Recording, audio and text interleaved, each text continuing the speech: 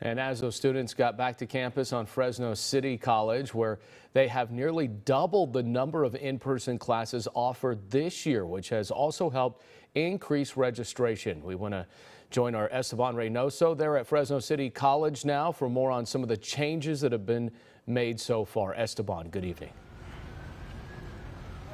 Good evening, Stephanie and Alexon. The college said they're hitting 90% of their new student registration goal. The new president says he's bringing on more incentives for students to bring them back to campus.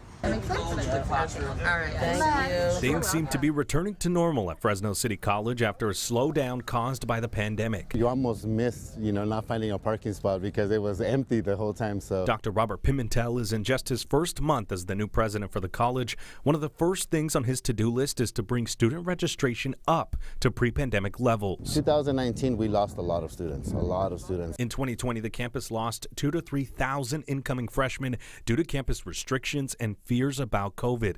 Devastating numbers that repeated in 2021. We just don't know what's happening. We don't know how to get our students back. One way the college is trying to bring more students back is through making the college experience cheaper. Textbook vouchers up to $250 and free parking all year round. That makes a great impact because as a student, I'm a working student, so I have to buy all my gas. This is Sage Ramirez's first day of college, and the financial help on top of bringing classes back to in-person is the change she needed to start her college career. Online, I cannot pay attention online. I'm so glad these in-person classes are back because it makes a big difference on people like me that cannot focus on just at-home laptops.